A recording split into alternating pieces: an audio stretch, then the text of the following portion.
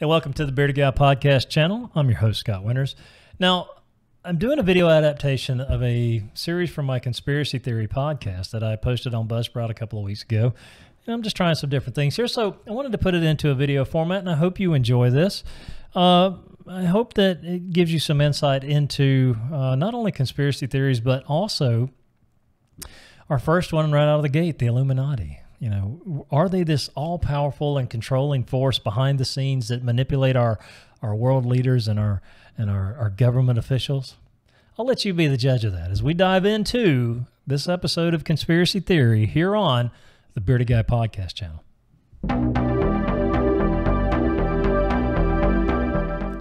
So welcome to this introductory episode in a series of episodes dealing with conspiracy theories.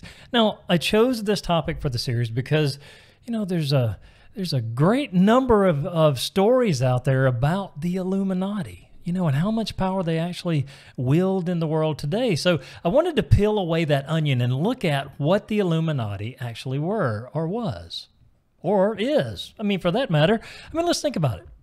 Now, another reason I chose the Illuminati to start my series of episodes about this subject on conspiracy theories is because my youngest son, Kane. Now, I remember him asking me, you know, and being concerned with the possibility that this group actually controls the world and has the power to influence anyone and everything. Now, for a young, impressionable mind, the internet really is a dark and scary place, and it's filled with enough misinformation to fill up the ocean. I mean, come on. Now, because of this line of questioning, I started researching this topic, and honestly, I was very surprised at what I found. You know, it all starts with this. We have to stop for a moment and take a questioning look, if you will, at society and the state of the world as we know it. Now, do that for a moment. Just stop and think. Now, does it appear to you that the world seems to be in a constant state of chaos? I mean, day after day after day, we watch our duly elected politicians. They bicker and argue back and forth about their idealistic personal beliefs and what they actually think societal norms should be for you and I. Now, to them, they feel we should all subscribe to their worldview. Now, it really doesn't matter who you are. If you're Republican, if you're Democrat, if you're a dictator, if you're a king, you know, at some point, power and control are going to be taken from you forcibly, or you're going to pass it on to the next in the long line of who's who. Now, it really doesn't matter who or what they believe. They think what they're peddling is absolute and right and what is needed to save our society. Now, from the outside looking in, it seems like it's always an exhaustive struggle for power and control over that little tiny anthill that they have claimed their stake over. So it leads to the question, well, it really leads to this question. Where does the power and control really reside?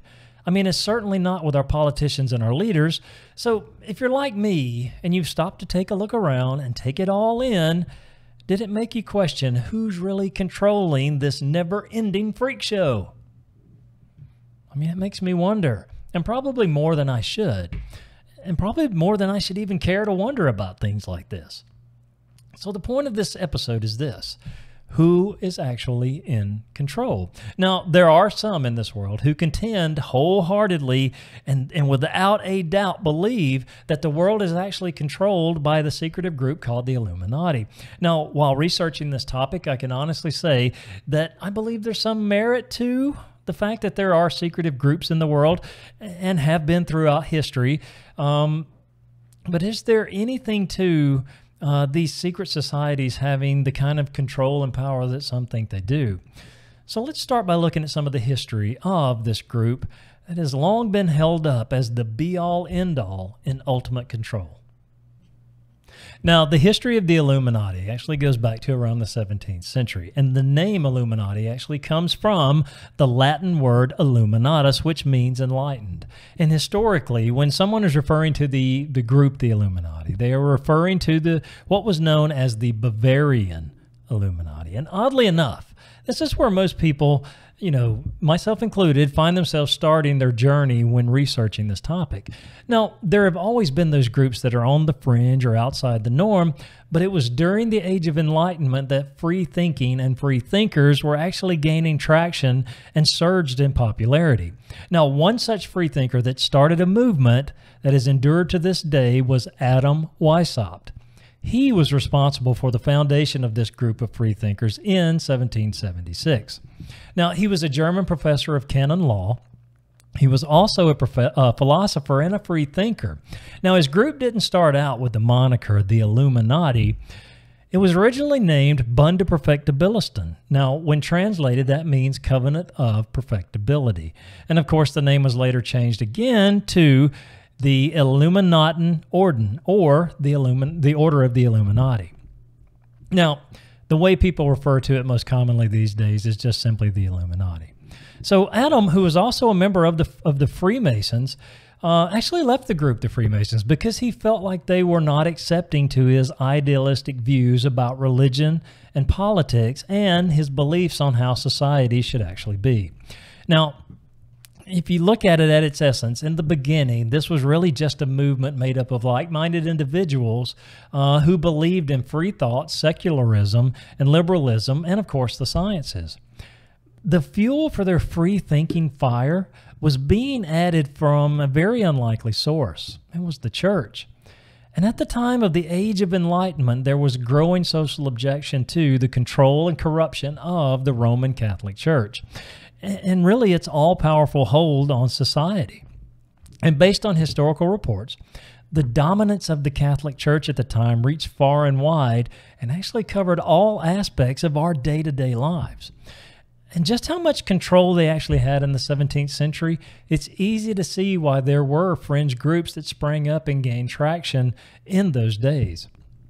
Now, unfortunately, corruption was really rampant in the early history of the church before the Reformation.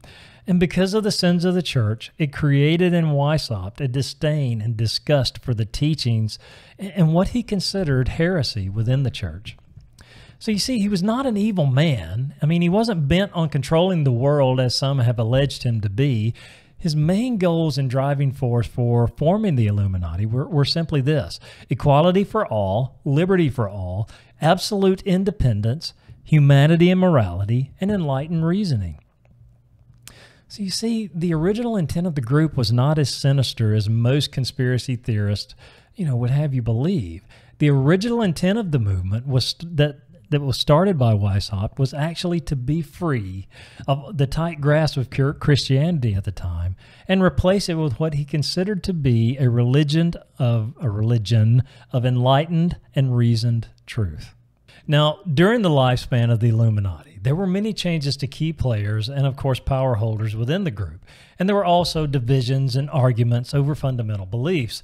But, such is the way of things. And it only stands to reason that people are people, and even like-minded individuals are going to be fundamentally different. Now, in the end, because of government intervention, the original Bavarian Illuminati was dismantled, and most of the group's secret documents were publicly disclosed, and Weishaupt himself was actually expelled from Bavaria, and the group was never to be heard from again.